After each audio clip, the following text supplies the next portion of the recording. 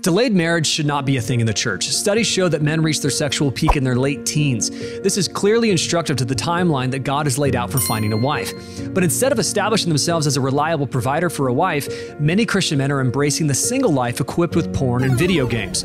Even more, churches aren't questioning why their young adults programs with these sexually charged singles rarely result in marriages. Historically, pastors did their job and pointed the intense sex drive of these men toward the pursuit of a godly wife. But now, pastors just watch as young people worship together and never publicly call for relationships to materialize into something more.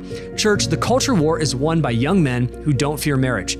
We need to see that God builds his kingdom two ways, by the word and by the womb. It's Christians preaching to the lost and Christians preaching to their kids. This is God's plan for cultural domination. And in a time where few people are even getting married, the church has a significant opportunity to take ground by simply getting hitched, having babies, and raising them in Christ.